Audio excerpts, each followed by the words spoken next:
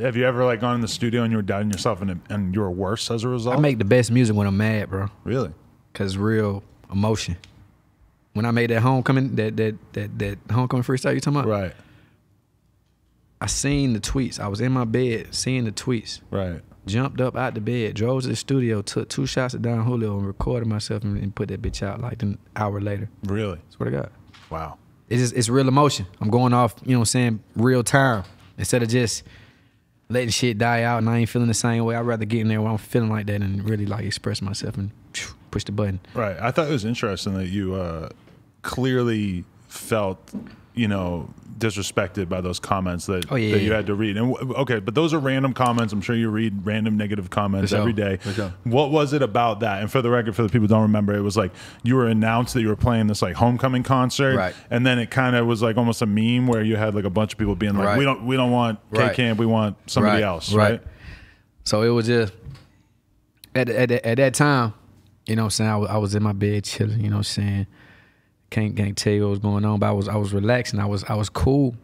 The homecoming was not a big deal to me, so it became a thing where you probably have shows like that all the time, right? You know what I'm saying. So I'm like, bro, if y'all don't want me there, I won't come there. You know what I'm saying. I think I said something like that, and it got retweeted and blasted out onto some shit. I'm like, oh, this shit done got out of hand.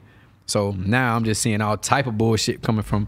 It's 50% of the school saying yeah, 50% of the school saying no. You know what I'm saying. So I said, fuck it. I'm not, you know what I'm saying? I'm a man at the end of the day.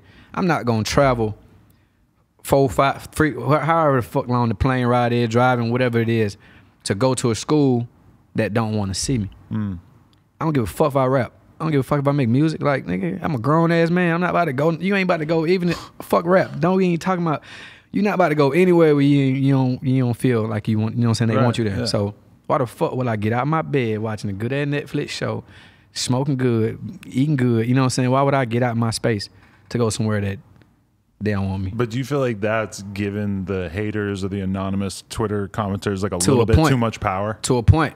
And that's when I made the song. Because you probably had thousands and thousands and thousands of people who go to that school that would happily show up to see you and didn't even bother to look at Twitter that day. For sure. You know? And that was the case, you know what I'm saying? I can honestly say I let my emotions get the best of me. You know what I'm saying? That I was too in my phone that day. You know what I'm saying? Some people got there. Yeah, I was too in my phone that day and I was like, what the fuck? You know what I'm saying? You know who the fuck I am type shit. You know what I'm saying? I was on my ego trip. But at the end of the day, you can't beat the internet. But you can't beat K-Camp in the studio either.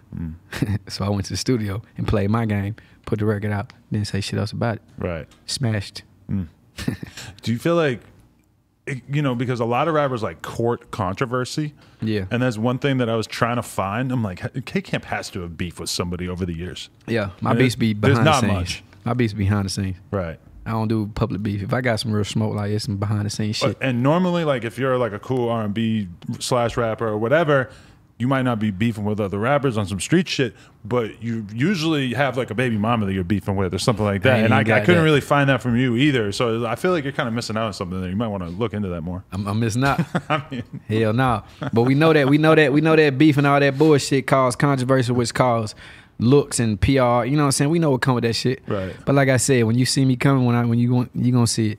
Trust me. Definitely. Trust me. You ever think about doing Love and Hip Hop? They asked me to do it like 3 months ago. And you said no? Is it a hard no or like a maybe no? All caps. No. Why? No. That's not me. It's just not you? It's not me, bro. What part of it is not you? I feel like Love and Hip Hop is that phase where they be like, yeah, like, you know what I'm saying? You did what you had to do in the game or whatever you're doing. Like, come get on the show. Nah. You ain't about to put me in that world. You know what I'm saying? Like, straight. Yeah, because that's kind of like you telling the world, like, yeah, I'm kind of over being like a top rapper. Because has anyone ever gone on Love and Hip Hop? And now, it could happen. Cardi became big after that. You feel me? Cardi, with K. Michelle. There's a couple folks who, you gotta be real strategic how you play that shit. There's a lot of hip hop legends in it, but very rarely do you see somebody go do that while they're still in the middle of the prime of their career. Like if you done already did what the hell you had to do, of course I'd take that free bag at Love and Hip Hop. If I'm down 40-something years old, like fuck it, yeah, I go grab that shit, but not right now. You know what I'm saying? If anything, I do my own reality show based on me and my characters and my homies and my lifestyle. I ain't about to do nobody else's lifestyle. You ain't about to put me and somebody else shit and tell me to do some shit, like, nah. Like I said, I can't tell people can't tell me what to do. I don't, mentally, that shit don't work in my head. For sure. How did you survive the pandemic? What was your strategy? My strategy surviving the pandemic was a lot of Call of Duty and 2K. Okay. I was in the park a lot. You know what I'm saying? I ain't had no time to be outside. I was really in the park. Right. Nah, I'm just bullshit.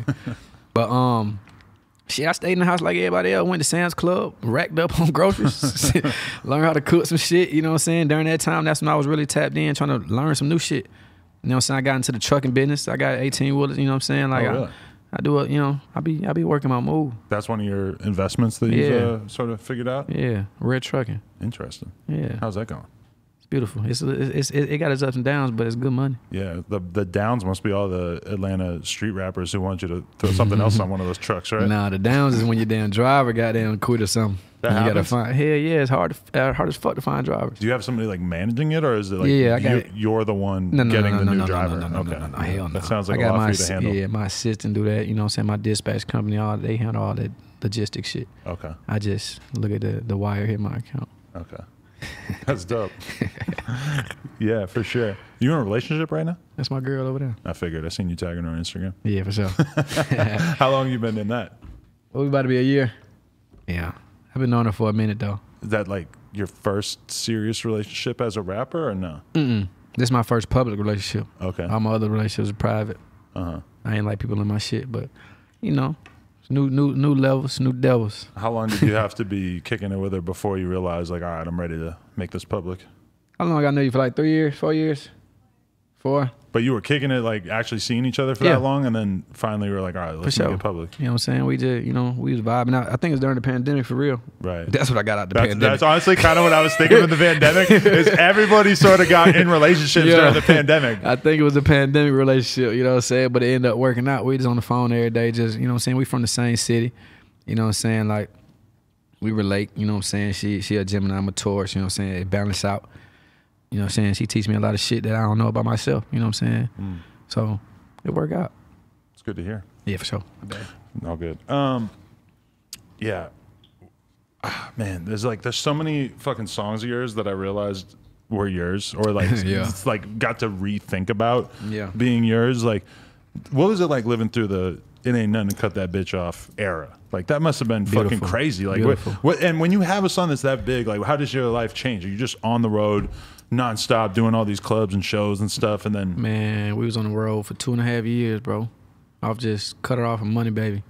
Honestly, just 2.5 years. So it was one of them things. Like, I went from no shows, not doing nothing, to the recording in the crib, staying with my managers and shit, to being gone and just, you know what I'm saying, life just hitting you. You don't really know what the fuck going on. You know that you're going to this city to pick up 30. You're going to this city to pick up 40. You just, you know what I'm saying? The money in your face, your drink, your lifestyle, that shit different. You know what I'm saying? And that caused me not to know what the fuck was really going on during that time. Because you get blinded by just the lifestyle. Right. You know what I'm saying? And you don't know what the fuck really happening. What do you mean, like the business shit is kind of fucked up in regards to actual music? Because you're getting 30,000, 40,000 a day. You're thinking everything's all good. Everything all good. You know what I'm saying? Then you pull the curtains back and see, oh shit, fucked up. You know what I'm saying? And that's when shit get, you know, every artist go through it unless you come in the game just already on that mindset, like you know what the fuck you doing. But if you don't know what you're doing, if you young, I came in the game young. You know what I'm saying? I was blinded. I was having fun. Everything was getting handled. My mama always used to tell me, look at your business, tune into your business. I was just ignoring the shit till it slapped me in the face. And I had no choice but to grab that shit by the horns and turn this shit back up. Right.